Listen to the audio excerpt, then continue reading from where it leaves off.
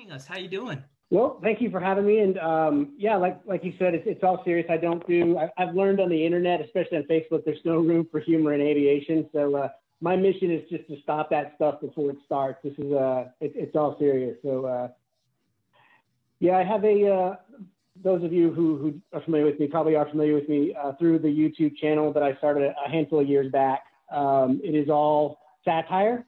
And one of my favorite things about the channel is people who come to it not realizing it's satire and tell me that I'm doing horribly dangerous things and irresponsible things. And I have to stop and explain to them that you're probably in the wrong place if you're looking for serious stuff. So it is all 99% of it is just intended to be funny and be lighthearted.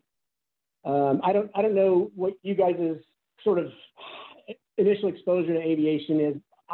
Ever since I was a small child, I wanted to fly, and just like I never grew up. Always kind of look at airplanes and aviation like a kid. Even now, I go to the airport and I can just sit there and watch Cessnas bounce down the runway all day long. I just love seeing planes fly.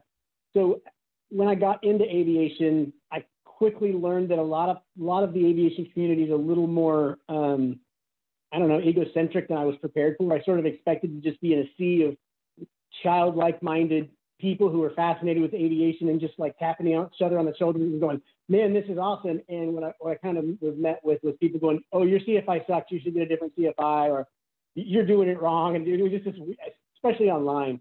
And so I don't deal with that kind of stuff, though. So that's kind of part of how this all sort of started for me. And so it really started out on aviation forums and stuff. I've always been the guy who, if someone tries to poke me, I just kind of roll with it. And so I was on aviation forums and people were kind of picking on each other. And I was like, well, I'm just going to be the wimp and be like, yeah, I'm terrible. I've got the worst CFI and I just need to keep firing them and going from the next one to the next one.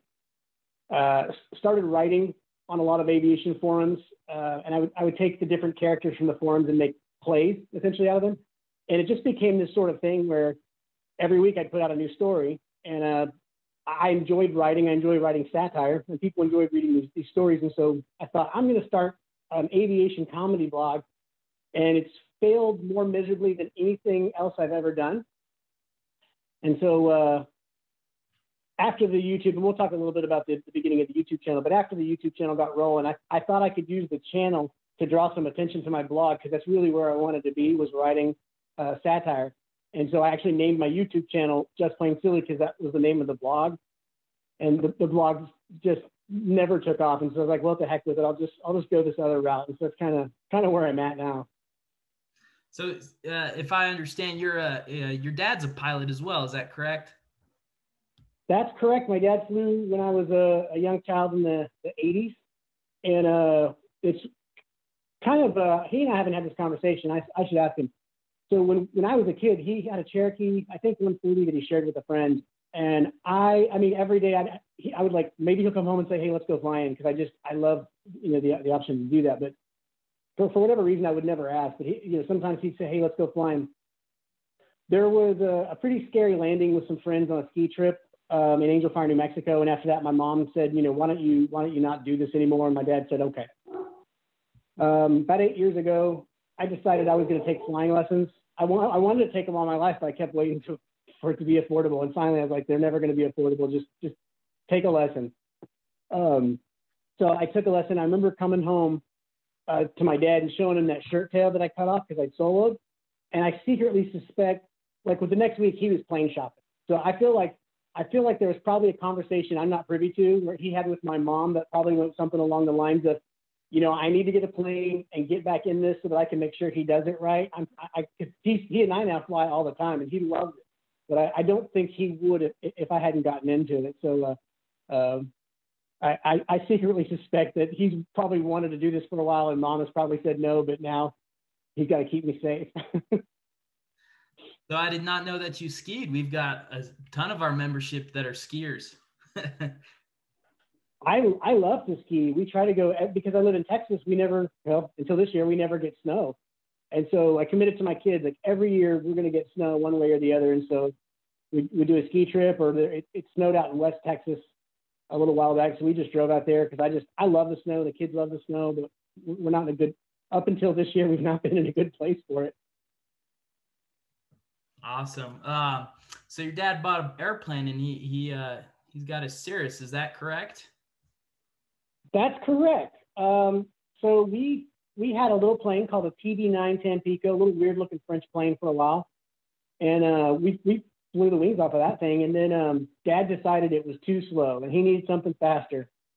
And so he was looking at a TB20 or a Cirrus, and finally decided, if something happens to him while he's flying, or probably he just thought I was going to smash something into the ground and I needed it, but he decided to go with the Cirrus because it has the parachute. So far, we haven't used it, and this year I think is our repack year. So I'm hoping to the first year Cirrus, which is the one we fly. It doesn't have a door to repack it. They actually have to take like a sawzall and cut a hole in the top of the back of the plane to pull that chute out and repack it and put in the rocket engine that pulls the chute out. So I don't know why they didn't think we should put a door on this. Maybe they didn't know there was going to need to be a repack, but I'm kind of excited to see that process. Now, is it pretty expensive to have that parachute replaced on every landing or every other landing? I don't know. I do have the thought that when it's time to repack it, we should just take it out the automatic way. Like, they're going to have to cut a hole in it anyway, and they got to throw the rocket out. I think they let us try it. No, I haven't used it yet, knock on wood, and I don't plan to. It does give me a sense of,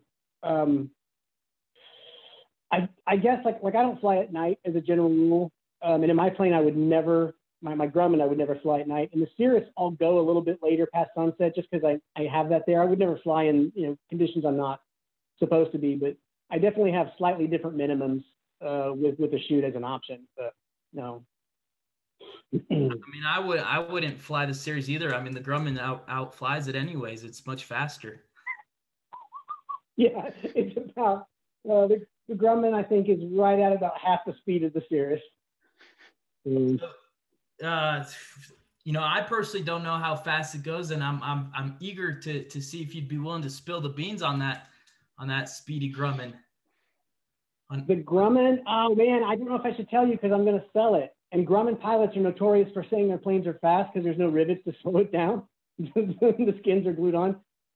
I cruise at around 110 knots in the Grumman, and that's true. Indicator's a little bit slower, but if and when I sell the plane, I hope it's in a winter like the one we just had in the middle of December because it's a little bit faster in the cold air, but it's not speedy at all. It's a Jeep. It's just fun for tooling around, fly around with the canopy open kind of thing. So I'm a big fan, but family's outgrowing it. My son's about to be 14, and it turns out they grow fast, they eat a lot, and the CG is getting a little aft for me. Okay, well, there you go. If folks want to buy the airplane, it may possibly be for sale now. Are you going to Oshkosh this year, Bryan? Yes, I am absolutely going to Oshkosh. Are you flying the Grumman there? I am. Did you hear how I said that? Like, it's so slow. It's going to be about 10 hours. So that's with stopping for fuel a couple of times and stuff. But I want to do one more trip in my plane to Oshkosh to thank it for giving me 5 fun years of flying. Well, awesome. I've heard Grummans do really well at high altitudes, so. Yeah, they're known for their lethargic climb at any altitude. I remember when I first bought it, someone messaged me and said, "You're never going to get that thing off the ground in Texas." Like, what have you heard about these planes? But it's funny you mentioned high altitudes because I know you guys are all in the mountains and stuff. And so I had actually thought about going out to where you guys are at and taking a mountain flying course. But what I actually decided is I'm gonna create my own course, and it's called the Flatlanders course. And so it's a course for you guys to learn how to handle near sea level altitudes and how your plane performance is going to be different than what you're expecting. So it's also good for people who are afraid of heights because we're never going to go over about 2,000 feet. There's absolutely no need out here. That's actually pretty high. The first, I actually have a syllabus in front of me. So the first lesson is how to handle boredom and lack of notable landmarks to figure out where you're at, because there's really nothing to look at here. Second lesson is going to be how to spot your house. Every flight you go on, if you have a passenger, that's really the only thing you do is say, hey, can we go look at my house? So we teach you how to do that. Let's see, we're going to focus on takeoffs and landings. So we will take off about the speed that you guys taxi. And our landings, we teach you how to perfect just floating down the whole runway. You guys have really long runways because you have to get up to speed to get off the ground. We just float and float and float and float. So that's going to be the class. We'll have some advanced topics, turns around a giant pasture, how to count cattle, and how to handle engine outs, which here are great. The entire state's just like a giant grass runway. There's no, I think if you fell asleep in your plane, you probably just wake up in a field somewhere pleasant. I took my friend Carl from Arizona up and we took off and he goes, Bryan, it looks exactly the same in every direction. He's like, this is the worst flying I think I've ever done. He's from Sedona. And so anyway, I'll be working on that class to prepare you guys for what it's like to fly out here in the sea level. You gotta have skill. There you go, Marty. I think we could probably offer that at a discounted rate for our pilots. Oh yeah, it's legally it's got to be free, but we'll talk offline about. Yes, we can arrange a small kickback if we get anybody signing up, but that may be doubtful too. So we'll see. Sure. Well, I take that Dogecoin. Well, sounds like Eastern Colorado to me. It's the same as West Texas or Central Texas, except the hill country. Find your way around there. It has some topography. A little bit. Yeah, we got our hill. It's hills. They're not mountains, so it's so flat out here. I don't think that much about it, but there is like, if we ever just go up to just fly around, it's like, well, what lake should we go fly over? Just look at lakes. So most of our flying's for food. But not a lot of scenery. So where are you based in Texas, Bryan? I'm in Denton, Texas. So, everybody says they're from Dallas. Yeah, and the follow-up question is where in Dallas, and then it's somewhere 50 miles away. But so I'm about a 30-minute flight from the Oklahoma border. Mm-hmm. That's why I don't have a Texas accent. I'm a northerner. Mm-hmm. So Bryan, I just wanted to thank you again for taking time, because I know you're usually swamped with with students given your CFI schedule. So naturally, I think it's a good time to sort of pull up. Let me just go ahead and pull something up. I'm so nervous. I'm so Sorry, guys. Stand by 1 second.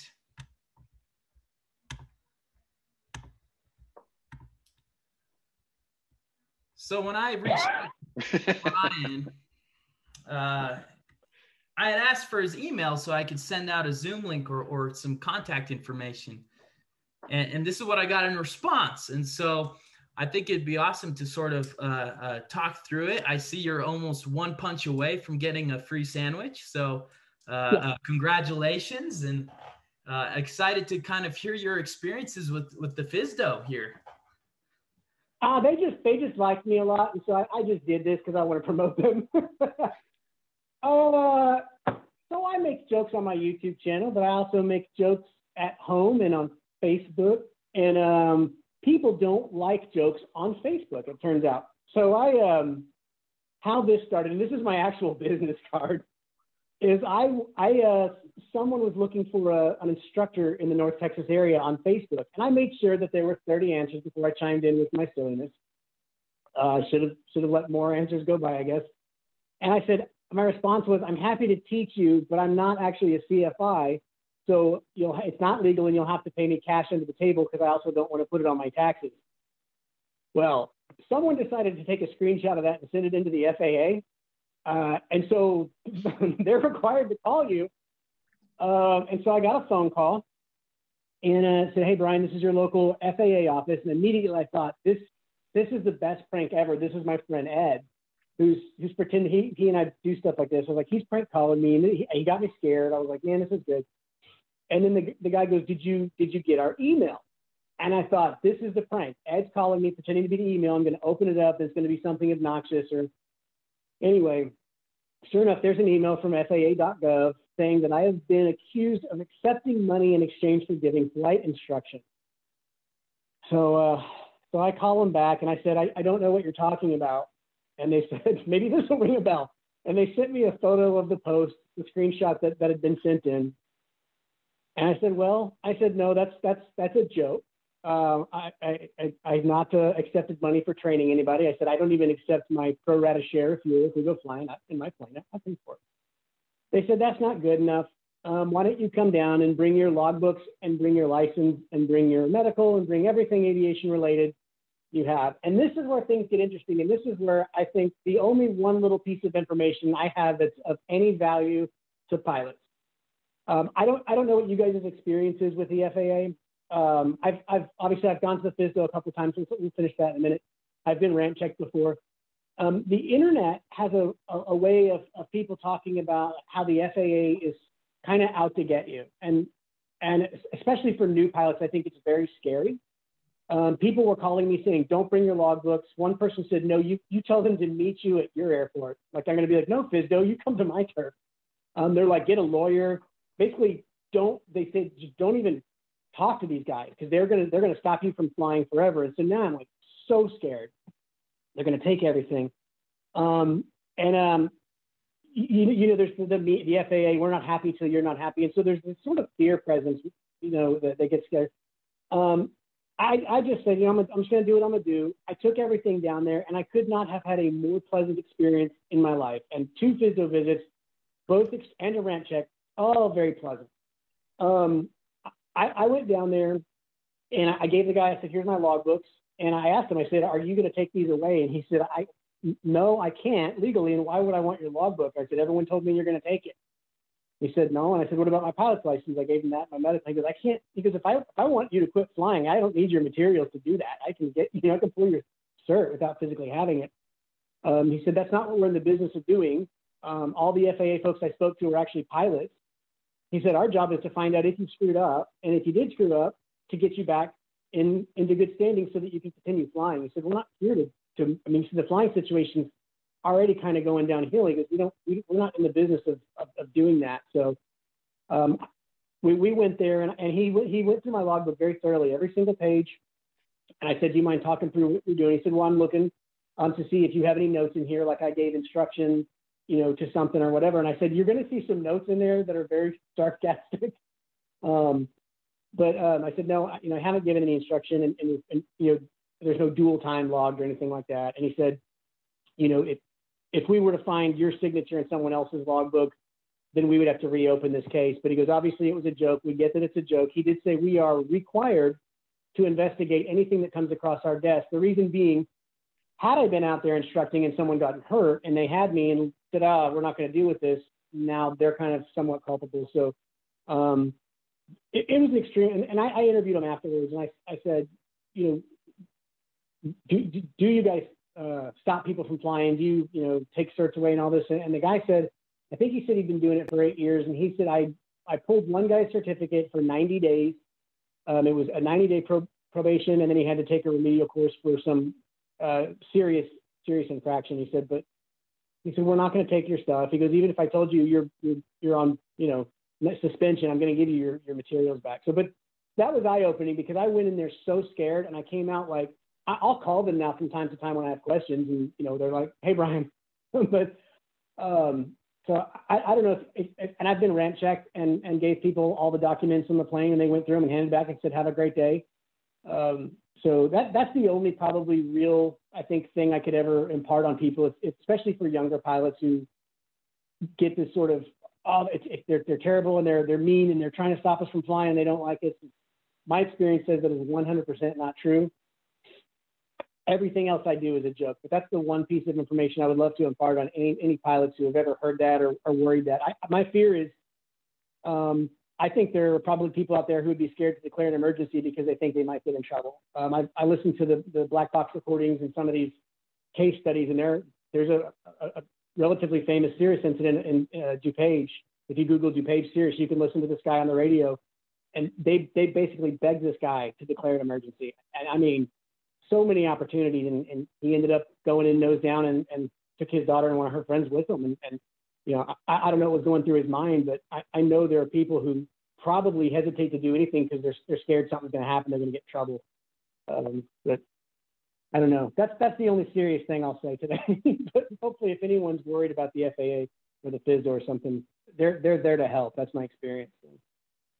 Have you asked any of their representatives to be involved in a video? Yes, I have. Boy, that's the fastest you'll ever hear anybody saying nope. They go, we got people you can call to contact about that, and they're going to tell you no, but you're probably going to call them anyway. And so, no, absolutely not. They are extremely by the book. I kept trying to make the guy laugh. I kept going. I told the guy what I do. I told the guy, I almost asked if we could reschedule because I've got a student, and he didn't even crack like a smile. And I kept, you know, asking him. I go, what would you do if you saw this? What would you do if you saw that? Just trying to get him to break character. Everything. He said, well, let's go to the book and see what it says. Like they're not there to like have fun. And I think there's a risk for them of going off script because they're scrutinized. I mean, he was the first time I went, he was training somebody. So it was very, very, very rigorous. But no, they will not take part in. They both people said, keep doing what you're doing. Aviation needs the levity, but they also both said, you're probably going to see us again. I see. Gotcha. Well, I love the business card. You know, naturally the email is also amazing. At first, when I spoke to you, I thought that was a piece of satire, but only I learned that that's actually your real email, which is amazing. It is. As soon as I found out that was available, I bought it. And so Dan Milliken from Taking Off the next day goes, well, I bought worldsokayestpilot.com. That's amazing. Let's talk about your YouTube page a little bit. I know over the years you've had some very innovative products that have helped the aviation community as a whole. And so I kind of want to take this next 10 minutes or so, give you an opportunity to sort of introduce those products. And I think where we should start with is I've got this piece of avionics gear that does really well, especially at high density altitudes. And let me go ahead. I love that we haven't rehearsed this. I'm so nervous about what you're going to bring up. Yeah, bear with me. The Zoom, there we go. So hopefully this looks familiar. Bryan, can you tell us a little bit more about this piece of equipment? Yeah, this is state-of-the-art stuff here. You're not going to find this from any of Dynon, Garmin, any of those guys, and it's all proprietary. So this is a device called the Byran All-in-One, and what it does is it really replaces every instrument. It's got your altimeter, you've got an HSI, you've got attitude indicator, turn coordinator, basically everything that you want. It'll also play like I Love Lucy reruns and Three's Company, basically all your favorite shows. And it connects to another device I have that I call the BriPad. It's a much larger version. It's kind of like sort of like the iPad for ForeFlight. And the only downside to this is in turbulence. If you shake it too much, everything just kind of goes away. So you got to fly in only smooth water. Yeah, it's fantastic. I'm sure they'll be selling them at Oshkosh. Is it pretty compatible with autopilots or ForeFlight even? Oh, no, nothing's compatible with ForeFlight. Actually, they're a direct competitor of mine. I have a product. It's hard to talk with a straight face. I have a product. It's similar to ForeFlight, only better. And it's called FiveFlight. And so what FiveFlight does is it does everything ForeFlight does, but also one of the things, if you're a student pilot, you have to go through all of these long cross countries and these extended flights, but you're not learning anything on taking off, landing, emergency maneuvers. So what you do is FiveFlight will do some of these flights for you. So it will like send a text to your instructor saying, hey, I'm 30 miles out, or give coordinates, or say you've landed at an airport while you're at home having snacks on the couch. Because you're not learning anything on those 50-mile legs. So it makes it more efficient. And with FiveFlight, we lower the minimums a little bit. We give you 500 feet of forgiveness altitude with respect to marginal and IFR minimums, because we trust you as pilots and we have more confidence in you than the FAA. So yeah, it's a whole line of products that you're probably going to see all over Oshkosh. They're taking over. And if you go to that video, Dion commented, that's one of the first comments in there was like, we need to know who does your distribution. These look great. I thought that was awesome. That's incredible. What about, yeah. I've got another one here, and I keep jumping. And this one I'm really interested in. This one I think has some value.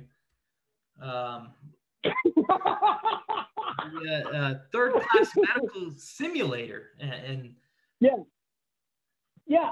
So a lot of people fly flight simulator, which is great because that can help you with your flight, but there's no medical simulator on the market. So this one, I worked with Microsoft on it. As you can tell, it says Microsoft on there. This is Microsoft third-class medical simulator. And it comes with a bunch of tools to help you pass your medical. So what happened here and why there's, confess it's blood.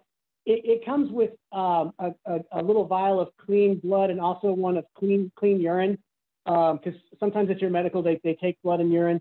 But it's got some tools in there that will help you pass your medical if you're struggling at certain points. There's an eye chart that comes with it, and this probably most people don't know. There's the eye chart that has the different letters, and they always ask you like, what's the smallest line you can read? And this I actually kind of have a blown up eye chart. Here's the secret, guys. The very bottom smallest line, it just says tomato flames. And so I kind of expand that and show you that, and I give you other tools and tricks to pass your medical. So it's a fantastic video. I only had the one copy and I sold it to a guy. So, but if you can find it out there, it'll help you pass your medical. Do you anticipate expanding to first class and second class? I probably should. I've never had a first class or second class medical. I don't know what they entail. I'll have to look it up, but I'm going to write that down.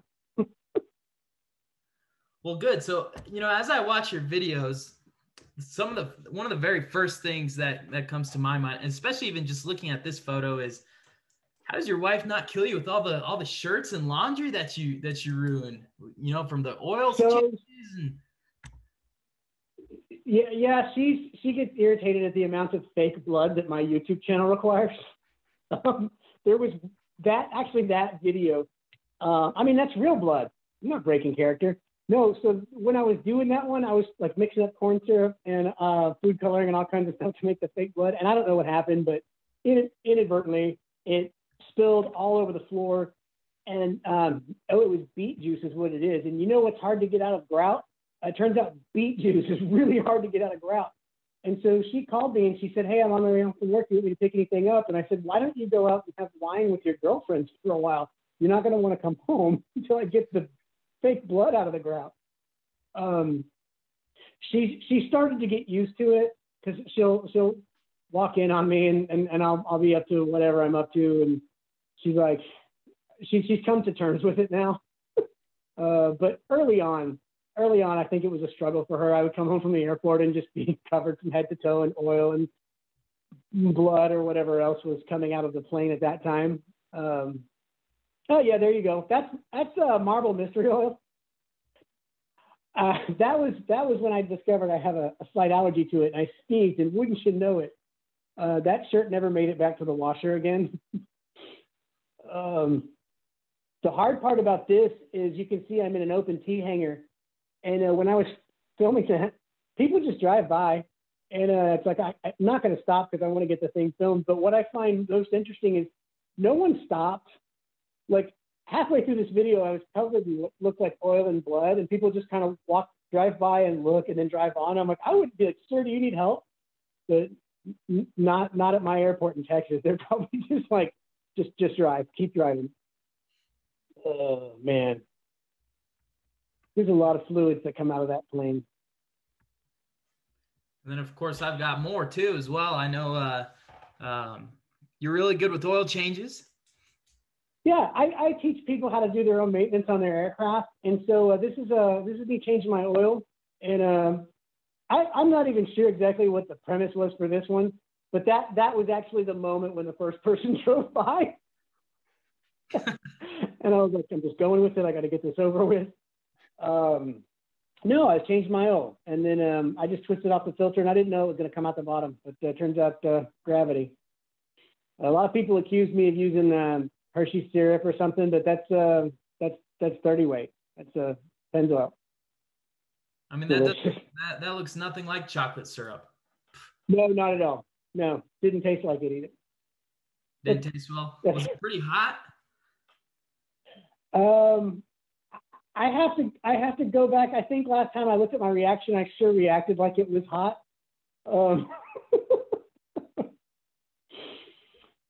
No, that was oh good. We don't have to talk about that picture anymore. No, please do. I'm very curious. Nah, it's funny. Like when kids come up to me, that's always their favorite one. Like, what was it you poured on your face? And I'm like, it was oil. It wasn't that. I didn't pour it on my face, but no, I had a container of Hershey syrup up there, and I went to go take the bolt off, and I just let it go, and I had like 6 cameras going because like I'm only doing this once, and if one of them doesn't turn out, I'm not doing it again. So yeah, that was me coming home. My wife's like, "What happened?" I was like, "Don't worry, it's not oil, it's chocolate syrup." She's like, "I have the same question. What happened?" Fair point. So I'm curious, as you develop new content, walk us through kind of your process. You know, how do you come up with these creative ideas to make us laugh, and how do you then transform that into a good video and do all that editing as well? So it's actually a good question. It's a question I get a lot, and I don't ever set out to make a flying joke or a flying video. Something will pop in my head that I think is funny, and then I go, okay, is there a way I can make this aviation centric? And so like I have a whiteboard and I write things down. So a friend of mine flew over the Grand Canyon, and I can't fly over the Grand Canyon; it's far away. So I'm working on a video called A Grand Canyon Flight, not the Grand Canyon flight, but a Grand Canyon, because Palo Duro Canyon's only an hour away from me, and I think it's a Grand Canyon. So the premise of the video is going to be my Grand Canyon flight. Let me think for a second, like what else is on my plate. A lot of it comes from if I have something funny, I try to translate it into aviation, or if I'm just going to do some sort of flying video, like the Cirrus stuff was just, when I started flying the Cirrus, people really didn't like Cirrus pilots, and they had a lot of negative stuff to say. So I was like, well, I'm going to go make a flying video, but I'm going to be that guy. I'm going to be that Cirrus pilot that everyone thinks is just deadly stupid, has more money than sense, and does everything wrong. And so I was like, the first video I made, I never intended to be a YouTuber. I was on a forum called Pilots of America, and you know, the anti-Cirrus crowd was quite wild. And I was like, I'm just going to go land my plane, and I'm just going to be the dopey, I get everything wrong guy. And so I made this video called How to Land a Cirrus, and it took off. And I said, okay, well, I'm going to make a video called How to Take Off a Cirrus. And that one did okay. And then I made a video called How to Pre-Flight a Cirrus, but it was all just this sort of stereotypical what the internet thinks of Cirrus pilot's character. And it was after that third one where I kind of thought, man, I'm probably going to end up doing this a little bit more than I planned, because I'm not super comfortable on camera. It's not my favorite thing. I really like to write. And so I would love to write for a show and have someone else say, hey, here's my idea, go make it. So I had a couple videos, and every time I came up with something, put a video out every 3 months, whatever. And then I meet this man named Daniel Milliken. He's starting a YouTube channel. And he goes, hey, I know you have a YouTube channel. He goes, I'm thinking about starting one. He's like, I'm thinking about starting with 1 video a week and then ramping it up to 2 videos a week. And I'm going to do all this stuff. And I was like, whoa, what? So now I'm doing 1 video a week, sometimes 2 videos a week. And so after talking to him and learning a little bit more about editing and video production and stuff, not on his scale, I've learned to do things a little bit faster and try to be more consistent. Because I like having the channel. I like the biggest thing for me is getting to meet people. I have gotten to meet so many amazing people because of these silly videos that I make that I mean, you know, I got to go out and do aerobatics over the summer with Spencer Suderman and Patty Wagstaff was like, hey, Bryan. And I was like, that's really weird. Like, I know you shouldn't know me. And that happens. And it's, so that's like, there's really not, I mean, if you're Josh Flowers or Flight Chops, you can make money at this, but that's not on my horizon. But getting to just, you know, and kids, that's one, I try to be very PG-13 or even a little bit less on my channel, because there are a lot of kids that watch my channel because they think like the oil and stuff's really funny. Anything where I hurt myself is really funny. And so like I went to an event in Kansas City over the summer, and these kids were just amazing. And they were like, hey, we wanted to come shake your hand. Will you sign our shirt? And I was like, let's go flying. Like and this one little girl was like, she's like, I can't believe I'm in the plane with my favorite YouTuber. And I was like, that's the weirdest feeling ever. But I love that I was able to give something to her, you know. And this other little boy, same thing. And he's like, don't tell Josh Flowers, but you're my favorite YouTuber. And I was like, I am texting Josh right now. So that's the best part of all of this. And then getting to do things like this. Like I think this is so nice of you to call me up and ask me to be a part of this. And you guys listen to me ramble on about stupid stuff. It's so much fun, just the people side of it. And like I said, when I came into aviation, what I was kind of confronted with was sort of this harsh side. But it's like getting to sort of do things like this. Like the people I meet are not online, but it's in real life, people are fantastic. Everybody I've met in person is fantastic. Doing stuff like this is fun. So I really like being able to engage. And so the channel has been a huge tool for me to be able to sort of network and form relationships with people that I can do things like this. This is fun for me. So I hope you guys are having some fun too. Yeah, absolutely. And that kind of leads into a good time to see if folks online have questions. So everything's sort of fair and open. I wanted to give an opportunity to have others ask some questions. So please, if you've got a question, feel free to unmute and ask away. Now I'm nervous. And if there is none, I did also have for Bryan, I had a question for you, because here in the Rocky Mountain region, we do, I wouldn't say we experience it more frequently, but we're at higher risk for carburetor icing. And one of your videos suggested a solution. And I thought it'd be very, very educational to kind of talk through that for this particular audience. So yeah. I think here we go. Now we have a visual to sort of talk to. Yeah. So a lot of people aren't aware that you can eliminate carburetor icing by turning on the carb heat, but a lot of planes like the Grumman, they come retrofitted with a sensor on the bottom. And so in this particular video, I'm just demonstrating holding the glass under there, and then the ice just comes pouring out of the bottom of the plane, and then you can fill it with whatever beverage you like and have a drink after your flight. So I was doing a series on quick tips, quick tips for pilots, and I was doing little 2-minute videos, and I think a lot of people aren't aware of this sensor that will get the carburetor ice out of the bottom of your cowl. I mean, I will say it's saved me a couple times, so I want to personally thank you. That kind of leads to a question I had, if I can throw one in. I mean, satire can be pretty hard to bring across. I mean, sometimes do you get people angrily contacting you about something that you did totally in jest and they just kind of didn't get it? Or, is that frequent or sometimes or not really? I do. I'll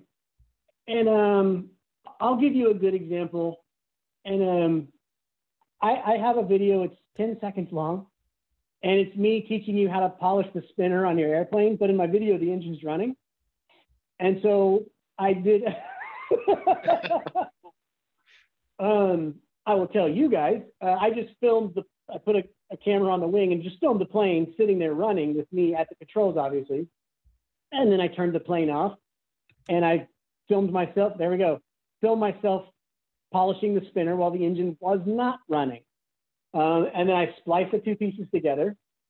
And so in the video, there's me polishing the spinner and the propeller's spinning wildly. And what you can't tell is I'm actually in the plane, guts down. I ended up on the OSHA Facebook page as a disclaimer of how this is a terrible thing to do. The most recent comment I think I've had on my channel was someone telling me how dangerous and irresponsible this is. And I'm going to encourage people to do this and they're going to get killed. And I explained to the guy, like, if you look at the shadow of my legs right there, they don't go all the way up. Like, if I had actually been polishing the spinner, my legs probably in real life wouldn't go all the way up. So, but what's funny is usually I explain it to people and they'll go, okay, I get it now. But some people will come to my channel, like, and they don't realize it's a satire. They're Googling like how to do things. And YouTube is a very prolific search engine now. And so I've had that. I recently did a video on radio communication, but it was basically all the things you can do to get out of having to deal with air traffic control. And someone just lashed out at me in the comments, and I tried to explain, like, this is satire. The channel is actually called Just Plain Silly. All these videos are comical. But I don't get upset. Usually if it's a mean, hateful comment, like some people are bad. I'll just pin it to the top of the comments, and my subscribers will usually deal with them. But I've had some bad ones, and then again, everyone's entitled to their opinion. It doesn't bother me. If someone thinks this is a horrible thing to put out there, I'm like, okay. But I have this won't surprise you.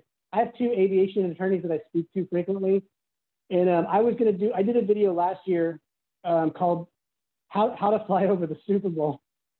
And I was teaching you that the TFR was there to protect you, so you could fly in circles around the Super Bowl and film the halftime show. But I called the aviation attorney and I said, how much trouble can I get into for this? His comment was, well, a reasonable person would have to believe that what you were doing is instructing people that this is the right thing to do. And a pilot who has an instructor and knows the rules would be dumb enough to think that this was legitimate and then go do it. He goes, nobody's going to go fly through a TFR over the Super Bowl and do it. But then my attorney always says the same thing, but he goes, I could sue you right now because I don't like your shirt. Because we could sue you for anything. But so, yeah, I get a little bit. I would say 99% of the feedback is people get it. They understand. They think it's funny. 1% of people come in confused and get mad, and I talk to them and they go, okay, I get it. And a lot of times they'll say, hey, I subscribe. I'm going to go dig through stuff. There are some people who they're like, you're the worst thing in aviation and you need to be stopped. So I'm like, okay. So, well, if I found out that you were flying around in the Super Bowl, I'd be concerned that you were going to run into the blimp. Right? Well, in the video, I explained it. No, I explained in the video that these F-16s are going to be in there to escort you around safely. So you'll have spotters watching out for you. And the frequency is 121.5 so that you can communicate with other pilots over the Super Bowl. I got a question, but it's going to have to wait a minute. Patty just dropped the video. Okay, with that said, Bryan must not have heard that. That was from his radio communications. Oh, I'm sorry. That was one of the excuses you give to FAA I'm sorry. So this is something I always tell people. Oh my God, I make jokes, but I don't get them. So like I now know what you just did, and I apologize for being so dim-witted. Yes, sorry about that. Or I have to explain your joke to you. People, yeah, I know. People tell me jokes all the time, and I'm like, I was pre-flighting to Sirius one day, and some guy drives by and goes, "Check for the tubes." And I was like, "What?" And it took me like a minute. I was like, "Oh yeah." Like, so I put it out there, but I need a decoder ring for decoding satire when it comes the other direction. This was a fantastic accident that happened to me. I needed to get fuel, and the pump at my airport was down, and so I flew over to Alliance Airport, which is about 4 miles southwest of me. And I go to land, and this sweet lady on the tower says, hey, there's a flight of 2 F-18s about to take off. So you can land on 1-6 left, 1-8 left. I said, okay. And then she told the F-18, she goes, you guys can take off, but there's a tiny little Grumman about to land on the other runway. And the F-18 guy, as I'm flaring, he's like, oh, it's a great looking tiny little Grumman. And then so in the video, I had my camera rolling just as luck would have it. And so in the video, I said, all right, we're going to race some F-18. These guys, I mean, blew past. Of course, if it could have been a Cessna, it would have blown past. The Grumman's not fast, but they blew past me. And I mean, they give me the wing rock, and it was, I mean, just an accident. And so I put this little 1-minute video up on my channel, and these people wrote this story about it, talking about the aviation community and how whether you're flying commercial, you're flying these little GA planes, or you're flying fighters, the bonds between pilots. And it was a really neat write-up. And so I thought that was kind of cool. That's one of the coolest things, I think, and just a complete accident that happened to me. Those guys were so cool. I wanted to like try to find them and see if we could form up in the Cirrus or something. I don't know what the rules are with those guys, but that was awesome. That was awesome. It wasn't funny. It was just fun. Yeah, this is a story I did not know about. So you've had some experience with military jets. Yeah, and I should have just gone with that. I busted a TFR and this was my escort. I don't know why I didn't think to go that route. Hindsight. Those Hornet pilots probably understood that the Grumman's the same manufacturer that did the F-14, so they understand greatness where greatness is due. Yeah. It's like we're flying the same plane. It really is, and it's for sale, folks. So, it's. Maybe. I think I'm gonna fly to Oshkosh, and I'm. Oh, it's gonna be hard, but I think I'm gonna put a for sale sign on it. It's just not a practical plane anymore. It makes me very sad. I love that plane. So Bryan, so what's next? What do you have up your sleeve coming up in the next few months? Can you give us a little sneak peek on what you're thinking? Yeah, I'm working on a couple things. So right now I'm working on a video. They sound so stupid when I talk about it, and they are. It's a device that helps you. So I don't know if you've ever been flying over the pattern trying to find the windsock so you can determine which runway to use. I've invented a little windsock that just mounts to your wing so that no matter how you land, you're always landing right into the wind. No more crosswinds, no more anything. So I've got it halfway filmed. I have it mounted to the wing. It's so hard to like not just give you guys like how it's done. So I'm working on the video where I'm flying over talking. It's kind of infomercial style. Like, has this ever happened to you? And it's the confused pilot. And then I've got the windsock on the wing while I'm flying, green screen. And then for people who have bad vision, I got a little one that mounts on the dash, and there's a little fan there that blows it. So you know that no matter what you do, you're always going into the wind. So that's probably 2 weeks out. And then I'm going to a fly-in in Kentucky. I'm going to meet up with, I think Martin Pauly's going. I think 310 Pilot is going. So we usually get together and have some shenanigans. I'm about to go do some paramotoring. I've never done that before. I've always been fascinated by it. If you guys are familiar with Tucker Gott, I could watch that guy's paramotor videos all day long. It looks like so much fun. I haven't figured out what satire I'm going to wrap it in. Let's see. I've got a whole list of things that I've been working on. I've got a bad habit of starting like 4 or 5 videos and then figuring out which one I'm most interested in continuing. So I've got a lot of ones that are started. And then prior to Oshkosh, there's a event. It's the Aviation Content Creator Awards, where they have, if you're familiar with Dan Greider's work, very polarizing character. But he put on this event in Kansas over the summer, and he's doing it the weekend before Oshkosh at it's a field just south of Oshkosh. So there'll be a lot of YouTube stuff going on there, and then Oshkosh. So I think I've got something coming out every other week through Oshkosh. And I've got a little whiteboard that's got about, every time I come up with an idea, I either put it in my phone or I put it on my whiteboard. And I've got sometimes my dogs will chime in, but I don't know what other like super funny things I have. I've got a folder I could look in. I know I've got 4 or 5 things in the queue. But.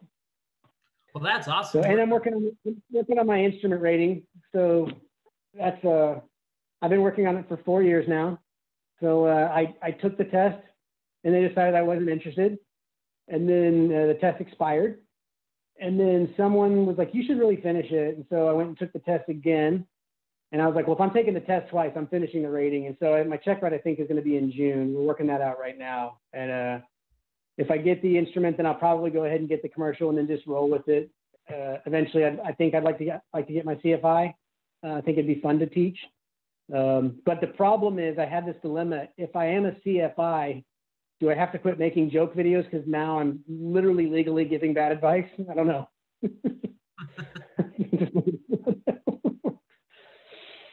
So, yeah, but you've got Rod Machado out there that kind of does the same thing. He tells funny jokes. That's true.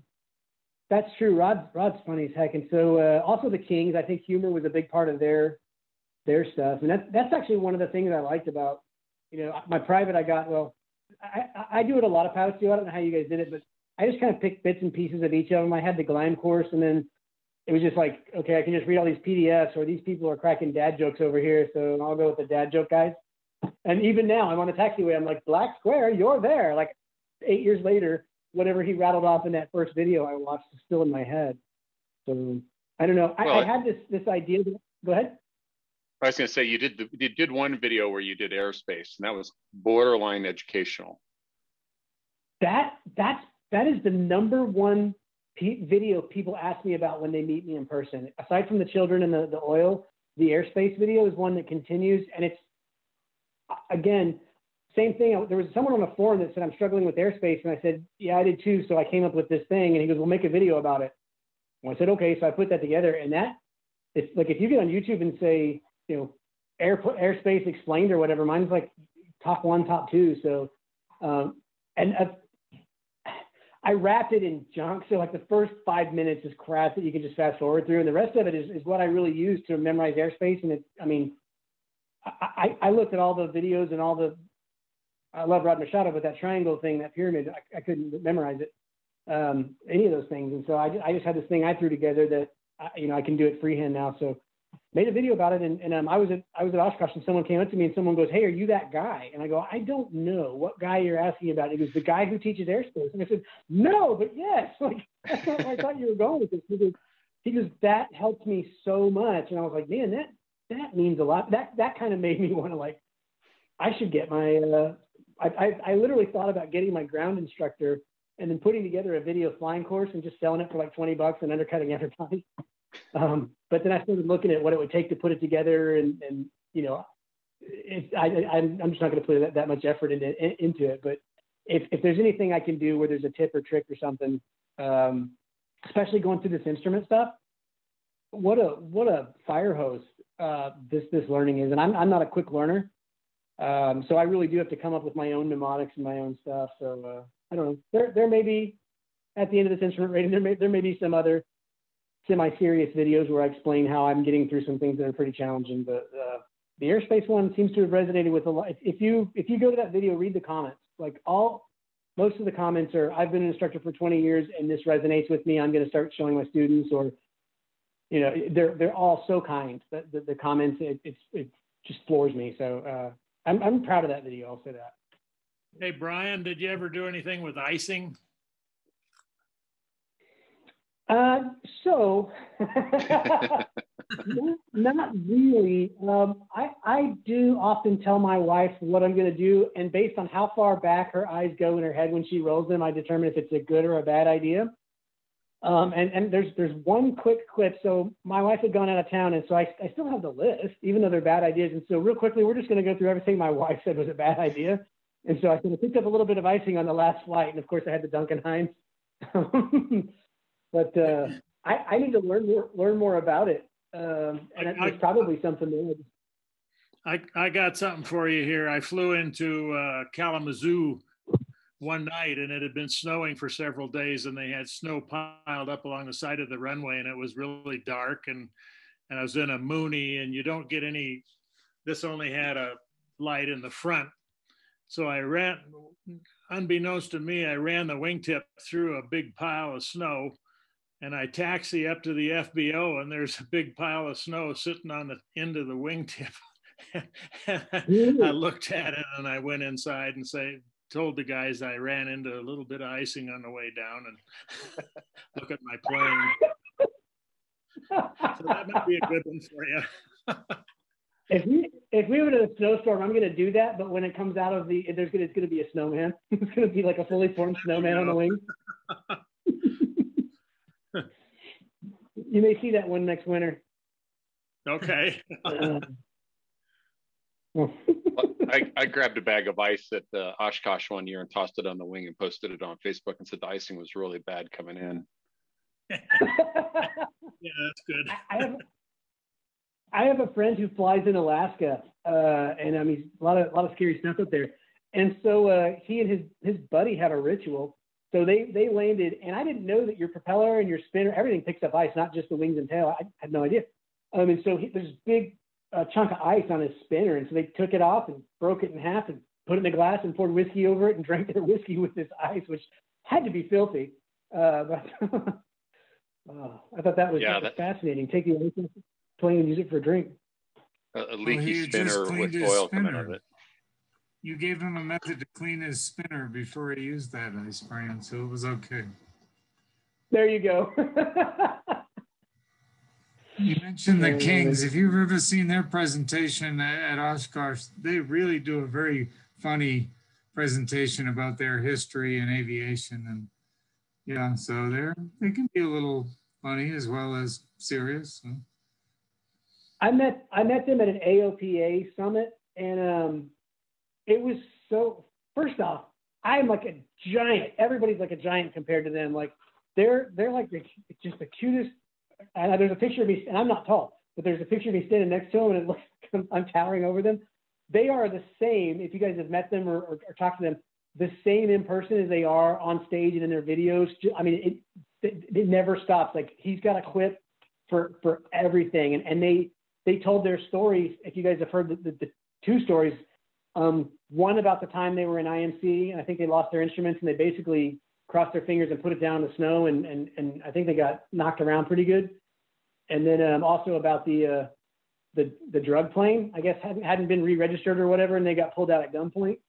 If you ever get a chance to see them, they are very good storytellers, very good storytellers. I like those guys.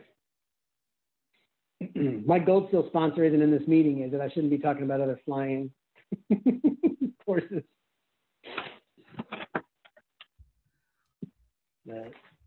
Well, awesome, guys. Bryan, thank you so much. I know we're right about time, so I just want to thank you again on behalf of the Colorado Pilot Association for your time. This was a lot of fun. Please come out here and do a mountain flying course with us, and I can then promise we'll come out there and do your Flatlanders course, so we can swap. I will take you up on that. I have added it to my list. I have no idea how mountain flying works. I was talking to at the Kansas City event, the Patys were there, and Mike and Mark and their wives flew in the Cirrus, and they were talking about flying through the mountains. And the things they were describing was very normal to them, but it sounded so terrifying. And I was fascinated. And so I was like, I want to go. I'm not sure how much I want to experience it. Like, it sounds terrifying, but I mean, they were 100% in control of what they were doing, but I want to learn more about it. I think I'd like to go out and some of the things they were describing sounded like a lot of riding the wind down, riding the wind up kind of thing. I have on my list to go out and at some point go on a ride with someone who's experienced it doing that, or take a course. And I don't know if entry to mountain flying, if Colorado is the best place to do it, or if you want to start with smaller mountains somewhere else.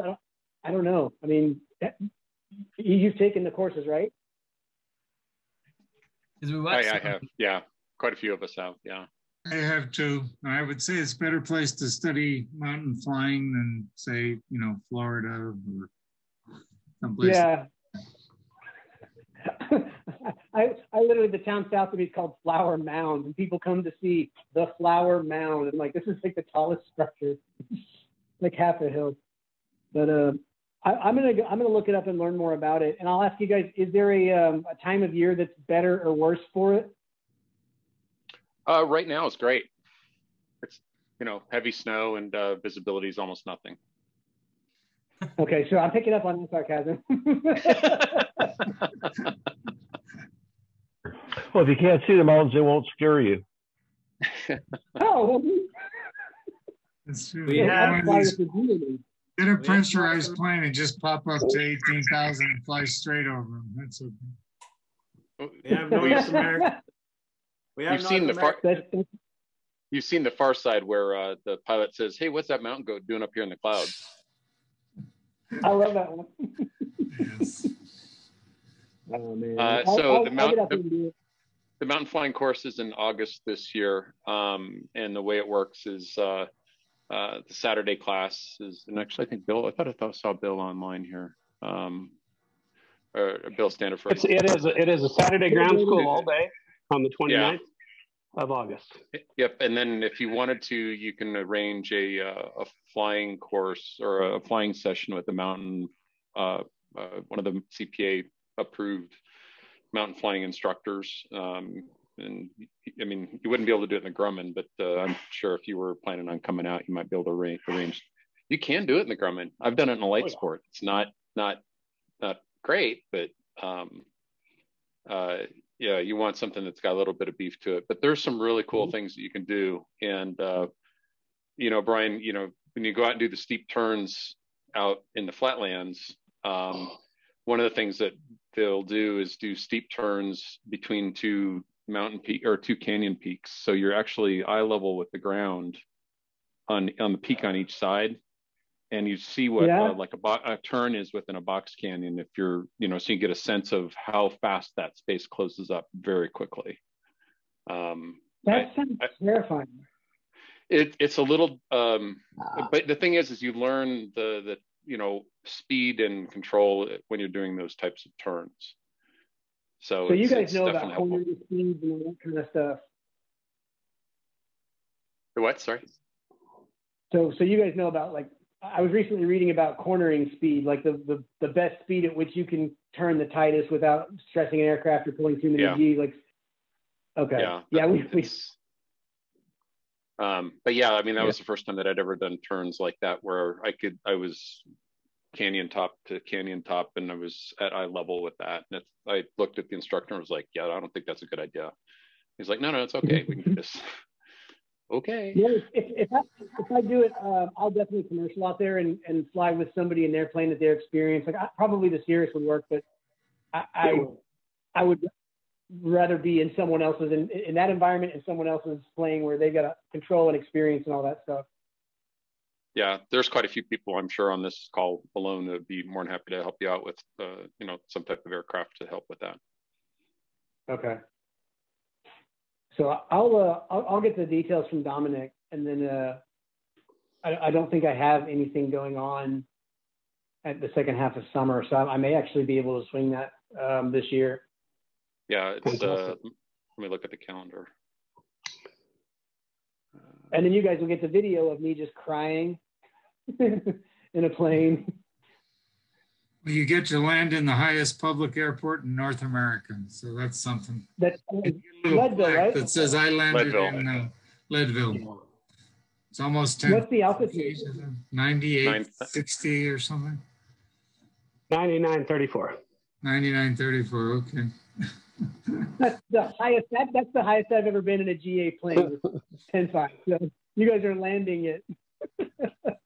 So it's August 28th. Oh, 28th. Yeah. Okay. Yep. I think I'm flying the 29th. That's right. Okay. It's a really good program. The only downside that I found with it was you spend the first half of the day going over weather and everything in the mountains, and you walk out at lunchtime going, "Why am I flying? This is really dangerous." So yeah, but it's education's what you need on it to do it safely.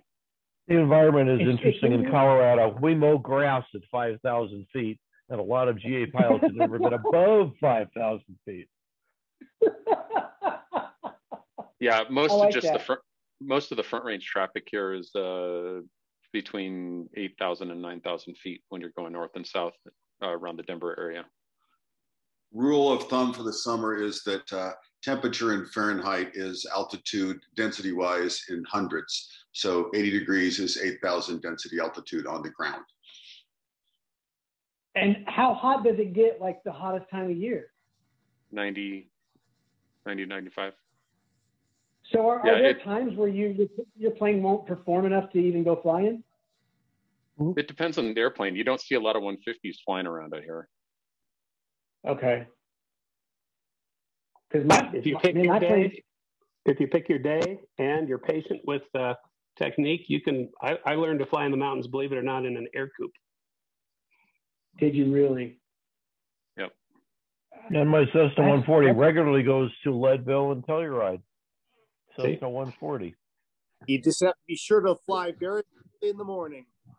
That's right. Yeah, okay. Early in the morning, going and coming back.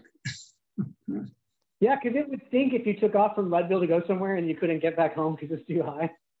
Well, it's like I've flown when I was flying light sport, I took that up to Leadville, and we left when the sun was cresting the horizon and landed before the FBO opened. In the FBO is where you get your certificate of flying. It's a really nice certificate. But it's like standing around waiting for the FBO to open, you can almost feel the density altitude just climbing as you're there. And when you take off, I mean, yeah, there's the certificate. Yep.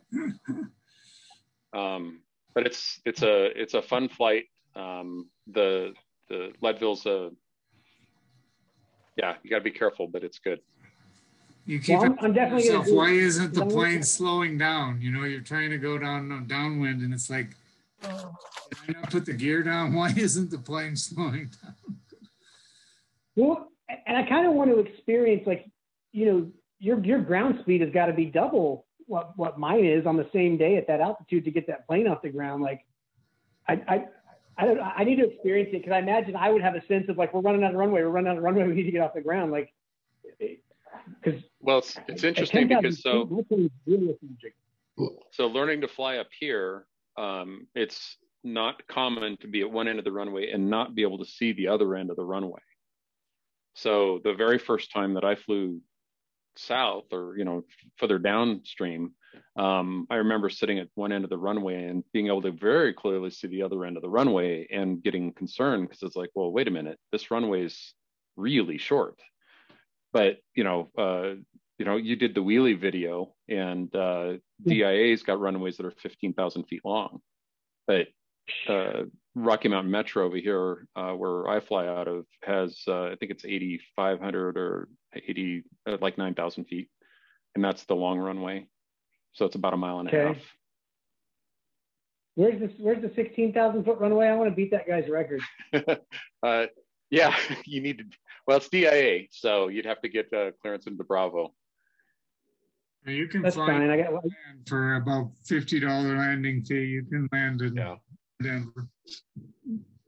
So I made that video where I did that wheelie, and like 3 weeks later, that guy did a video where Guinness is there and he got the world record, and I was like, "Oh, what an idea, man!"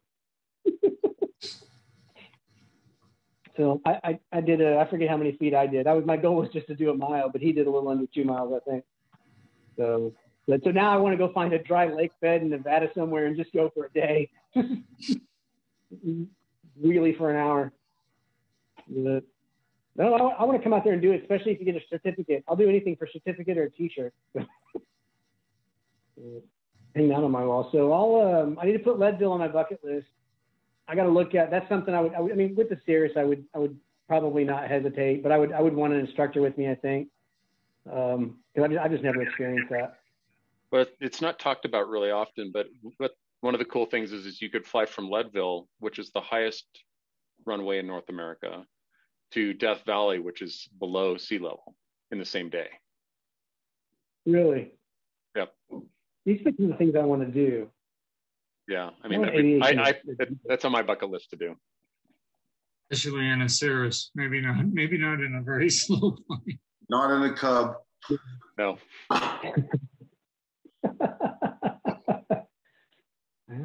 I'm gonna start researching Colorado. We took my family there for the first time this summer, and it was hard not to start looking at houses.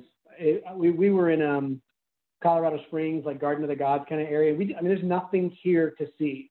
And it was like, we're just eating dinner. I'm like, look, there's mountains. And I don't know if living there, if you start taking that kind of stuff for granted or anything, but I mean, everywhere we went, it was just like a picture. I was like, man, I really want to live here. And so we talk about when the kids get out of the house here in a couple of years, we may enjoy college. See ya. I'm sorry, Brian. I don't know if Brian, sorry, but we're all full up. Everyone in Colorado sells their airplanes. I heard Brian's flying now. I'm done. Well, I'll do some research and I'll be in touch with probably some of you guys because I want to see the mountain flying thing, and then the Leadville thing sounds really interesting to me.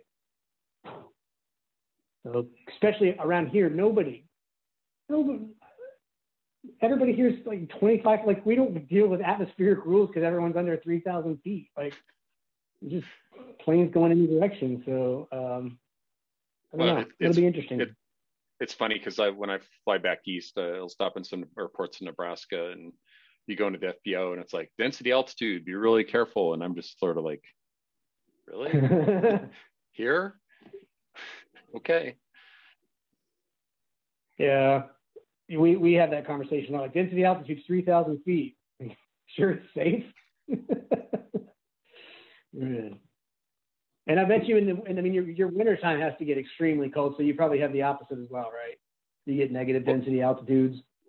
Well, I like to keep track of it just as a fun thing, and it's pretty cool right now. So we'll look and see what Metro is. And Brian, just for your information, what Leadville's standard temperature is 23 degrees Fahrenheit. So if you're anything over 23, you're getting density altitude. 23 degrees Fahrenheit. That's right. You know, with elevation, standard temperature goes down. So one of the things we teach. If the snow is melting at Leadville, you have a density altitude problem. So as it stands right now, today is Monday, April 19th when we're recording this. So the station elevation at Rocky Mountain Metro is 5673. The density altitude currently is 4728. So it's almost 1,000 feet lower at Rocky Mountain Metro. That's interesting. Okay. Yeah, that's a whole different. Our stuff doesn't fluctuate that much. When the snowpocalypse thing was happening, it was the first time I heard density altitudes in the negatives before. So, but all the airports were closed; you couldn't fly. So, but yeah, my airport that I fly out of is 600 feet above sea level. So our planes are all kind of standard day performance. We get book numbers, so you guys probably don't ever get those. Yeah, not here. Nope. Yeah, I mean, you already knock off, was it 3% horsepower for every 1,000 feet? And we're already at almost 6,000 feet. So you already lost 18% of your horsepower just for nothing on a standard or normally aspirated engine. Okay. But let me ask this, because if your density altitude, if it's much less dense, you're physically moving, like is your ground speed just incredible? I think you get used to it. Okay. I mean, I don't think about it much. I mean, I just look at the airspeed indicator when I'm taking off, make sure that I hit the numbers when the airplane's supposed to fly, and then it flies. No, I just wondered if a 172 on a day with no wind out there does 150 knots over the ground, or I don't know what the difference is in speed wise. It's not that much. Well, I mean, also keep in mind that a 172 is going to be a naturally aspirated engine. You're going to take off and be at 7,000 or 8,000 feet, and then you've already lost the percentage of horsepower due to your altitude already. So, you've lost that much in that period of time. Sometimes the Cub is over 80 miles an hour of ground speed up here. Speed. I've never flown a Cub before. Oh man. I will. I'm gonna add some of that stuff to my bucket list because it's fascinating to me. It sounds scary, but as long as I'm in good hands, I'm happy to go out there and try it. Cool. Well, we'd love to have you. Cool. So, hello, my name is Joshua McVeigh. This is one of my first meetings with you guys, and I just want to let you know that I fly a modified Cessna 150. Wow. That has a stole cup on it that has 160 horsepower, Lycoming 0320 on it with bush wheels with a cup and install fences. And I just want to let you guys know that it is possible with density altitude that, you know, at 80 to 90 degrees Fahrenheit outside, that I can still land my airplane right around, it lands at 38 miles an hour. Wow. And it's indicating 60. So, I mean, there is some serious things that go on with density altitude.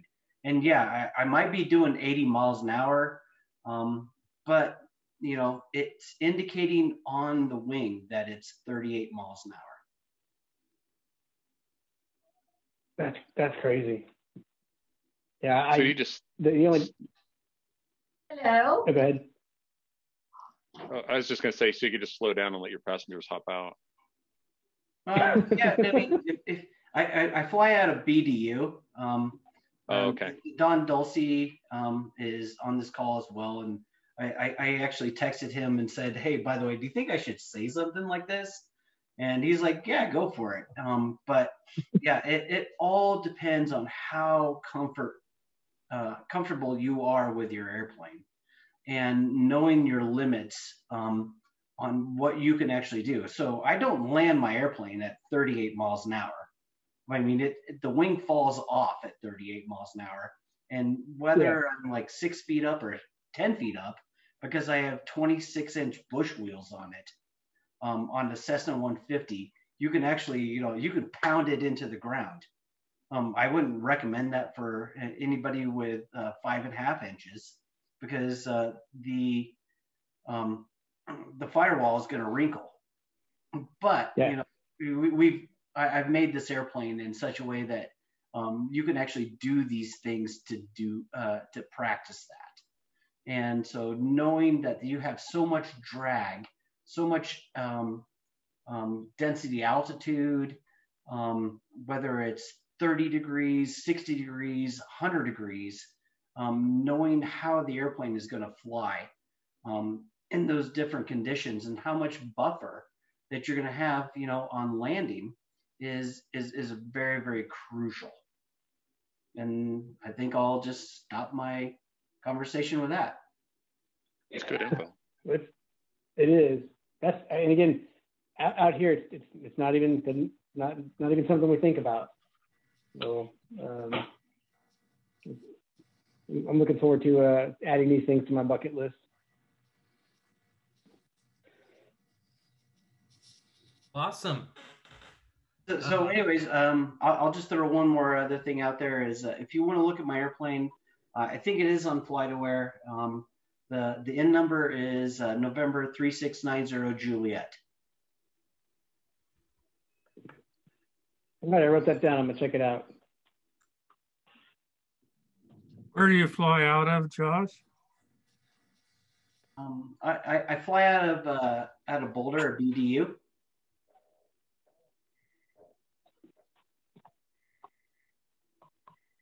I put it in the chat for everybody. And I'm more than happy to take people up and let them know some of the things that I've done to my airplane to help them. You know, I know airplane cost is very, very expensive. And I just want to let you guys know that I'm a maintenance guy for the city of Boulder. And my passion was, you know, being able to be a pilot. And I was able to make that happen after my kids moved out of the house. And we started early, and that's where I am right now. It's a great. You look really young Thank you. to have moved out of that house. Did anybody else have, we've had just about 4 or 5 of us doing most of the talking. Can we hear if there's anybody who's been holding back a question? Oh, and by the way, Brian, your plane videos are awesome, dude. When I was getting my private a couple of years ago, I've had it now for I think 3 years. You were one of the ones that I looked at, and just plain silly, really brought me a ton of joy.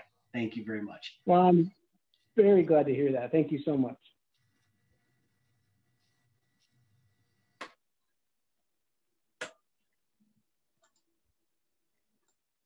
I'll just jump in here with a question. Sorry, I don't have my video turned on here. My camera is actually upside down, but nevertheless, Brian, yeah, I've looked at a couple of your videos too. Great stuff. I mean, really fun. I appreciate that.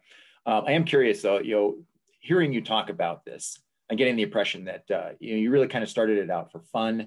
You're sort of doing it as a favor, so to speak. But I'm curious, have you found a way to actually monetize some of this stuff? And if so, do you have advice for somebody that wants to create videos, not necessarily humor, but just, some kind of videos, a YouTube channel or something like that, that you've found that actually works? Yeah, I monetize. And so it's so tough in aviation. Well, I can tell you my story. So I do monetize the channel. I don't like to bombard people with ads. So if you have a YouTube channel, you can say, I want the little things to show at the bottom or advertisements over here. Some people do the skippable and non-skippable video ads. I could probably make more money, but I take out these things called mid-roll ads, like in the middle of the video. Like no one wants to stop their video to see an ad. But I'll put the ones on at the beginning that you can skip after 5 seconds. So my channel right now is about 20,000 subscribers. And there's several sources of income. So there's the lowest source of income for a YouTuber is advertising revenue. I've had months where I get a check from Google for $800, and I've had months where it's $100. It's very unpredictable. It's based on time spent viewing your channel. I know, Dan Milliken and I compare numbers, and right now he's doubling about what I am on that. And so, but I would say on an average month, full transparency, $200 to $300, unless I have something that does really well and then the numbers go up. Or what'll happen a lot of times is, like with the airspace video, someone will share it with a flight club or something, and then it just, YouTube says, oh, this is getting viewed again, and YouTube pushes it. There's Patreon, which I never wanted to do the Patreon thing, but I had probably a couple times a month, people would ask me like, hey, how can we support you? And I'm like, no, don't worry about it. And I went to the event in Kansas, and someone was up there giving a speech about the importance of Patreon, and they said, think about it as a tip jar. It's not, you're not saying I'm not gonna do anything. But so I set up the Patreon, and what I do is I have the Patreon. There's like $3 a month, $5 a month, $10 a month, and kind of we'll do Zoom meetings with those folks. I literally, like I said, I'm making a video about radio communication. What are some dumb things pilots do on the radio? And so I take their ideas and I add those to my video. And so try to become a little my own little social media community with those groups. It's a lot of fun. They seem to enjoy it, and we do bounce ideas off each other. It's kind of like what we're doing here, where I wrote down the note about the ice and the snowman. So that one, that's another $200 or $300 a month ish. But it ebbs and flows because some people just come in and say, hey, you're great. Here's $20, thanks for the laughs, and then see you later. And that, I'm very grateful. The people I know who are making a living at it, I don't want to say their names. There's people I know who are making 6 figures a year just off the Patreon. I would say once you're around that 100,000 subscriber mark, you're probably making a living at it. I know Josh Flowers, he's a friend of mine. I met him right after he graduated college, and I said, what was your degree? And he said, computer science. I said, mine too. What are you going to do? And he goes, nothing. I don't have to. I was like, I hate you so much for that. so, you know, that was probably when he was around the 120 mark. So the number one thing you can do really is working with other people who are doing it.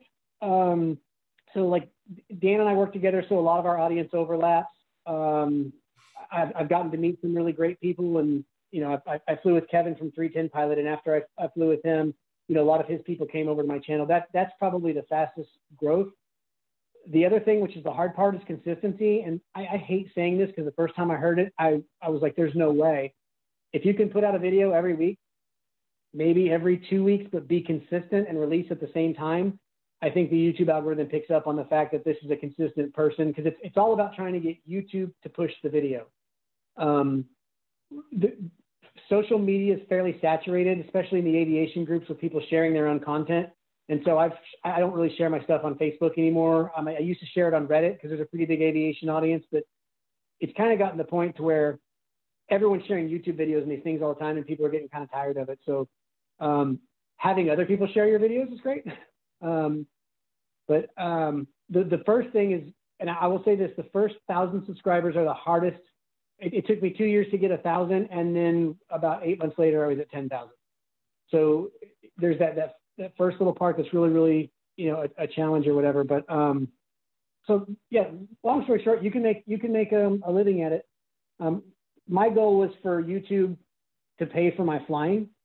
So, you know, my hangar's $150 a month, so YouTube's covering that. I'm not paying annuals and insurance and stuff with it yet, but it's starting to help. But if you're one of these, a great example, I don't know if you guys know who Juan Brown from Blanco Lirio is. He covers accidents. I don't want to do that, but there was nobody doing that. He did it, and within a year, that's his job. He was an airline guy. So if you're different enough, doing something unique enough that people are interested in, absolutely, the sky's the limit. So I'm the guy always looking for a secret. I've tried making ads for the channel and putting them on Flight Chops, you know, videos, and you know, you can do stuff like that. It really is all about good content, and make sure the videos are long, because it's about time spent viewing. So if you're making 3-minute videos, YouTube's not going to push it. If you're making 10 to 15 minutes, kind of the sweet spot. I could probably write a book on what not to do, because I've tried everything just to see how it affects the analytics. But it really is about making a video where you teamed up with a couple of F-18s by accident, and it was like the next day, like just, you know, stuff that you think, man, this really resonates with people. So I don't know, long rambling answer, but if you want to start a channel, I actually have a list of a big document I've given to people and said, here's a list of things not to do. And it's a 2-page paper that I've given to a lot of people, because a lot of people come to me and say, hey, I'm thinking about doing this. Can you help me? And I say, I can't tell you how to make it successful, but I can tell you how not to waste your time, and what things that you might think in your head, oh, this is going to do it, and it might not. So thanks sorry for for the 5-minute answer. Yeah, no, that's great. I really appreciate your sharing all that, and I really appreciate the input. Yeah. You heard him, Marty. Brian's volunteered to do our media on YouTube now. You bet. I'll do all your something like that. Tell you what, Brian, we'll give you a free CPA membership if you do that for us. I don't know. Oh, well, that's the other thing is sponsorships. So I only have one sponsor now. I've had a couple other people that have asked to sponsor, but they're like, we just want you to do a 90-second discussion on our product in the middle of your video. And I'm going to drive people away, but Gold Seal has been very good to me. And they, I use their product. I've passed my instrument test twice using Gold Seal. And so I'll be pretty specific about people who want to sponsor it. But that's another route to make money. If you're doing something unique and they know you've got eyes on you and they think you're going to grow, people will come up to you and say, hey, let's talk about what it would cost. And their only request was, hey, every once in a while wear a shirt with our logo and then just throw a logo on the screen for 4 seconds. And I offered to do more, and they said, no, we don't want you making your audience mad by doing a 5-minute commercial on us. He said, just 4 seconds is all we ask. And so, okay.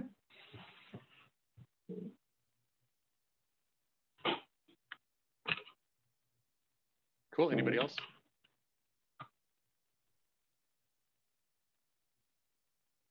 All right, I've covered everything. I told you, Dominic. I ran it. Sorry. Well, I'll look for you at Oshkosh this year, so I'll be out there. Okay, yeah, I'm going, and I may put a little thing. So one thing I like about YouTube is there's a tab called Community, and I'm not one of these big fancy Aviation 101 people or whatever, but I'll put something on my Community tab saying, hey, I'm going to be at the SOS tent Wednesday at 8 or whatever, and we'll get together and share stories and have drinks and people watch. Cool. Awesome. Thank you, Bryan. That was fantastic. We appreciate your time, and Marty, over to you. Okay, yeah, I would echo Dominic's words. Thanks a lot, and on behalf of the CPA for giving us an enjoyable evening Zoom seminar. Yes, I see people clapping hands virtually. We'll just do it. Being an old guy, but yeah. So yeah, you can keep in touch with Dominic. Maybe we'll have some other Zoom seminars you'd like to tune in on, and certainly you'd be welcome. So thanks a lot. All right. Hope to see you here sometime in the not too distant future, flying in our beautiful mountains. Sure. Thank you very much for having me. Thank you, Dominic, for reaching out to me, and thank you for catering to my interview preference style versus me just giving a talk or something. This was a lot of fun for me. I can't thank you enough for inviting me to take part. I had a blast. Hey, Bryan, thank you so much for entertaining us. And a couple friends of mine and I are going to head down to Arkansas at the end of the month, and we'll be going up to